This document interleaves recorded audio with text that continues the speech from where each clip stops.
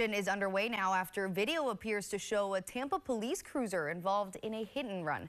News Channel 8's Annie Mapp has those details. A driver who was in the vehicle hit says he's thankful a neighbor had surveillance footage that captured it all. Otherwise, he doesn't think officers would have believed he got hit by one of their own.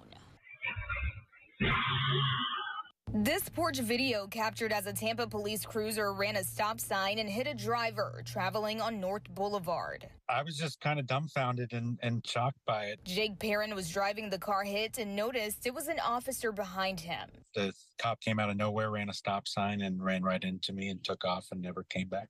Perrin says he called the non-emergency police line to report the hit and run as his car faced some damage. He says responding officers were shocked to hear what happened. Another police officer showed up about maybe 10 minutes later and was surprised by it herself. So then another police officer came and then another police officer came. And at the end of the day, it was about 6 or 7 that ended up showing up. Perrin says TPD reached out to him following the incident to connect him with the city's insurance. He's thankful for that, but also wants to see some accountability. I don't think he needs to be let free and just given a break on this. I think needs to be held accountable in some type of way so that this doesn't happen to somebody else. I reached out to the Tampa Police Department to get the crash report in this incident and also the name of the officer who was behind the wheel of that police cruiser, but we have yet to receive that information.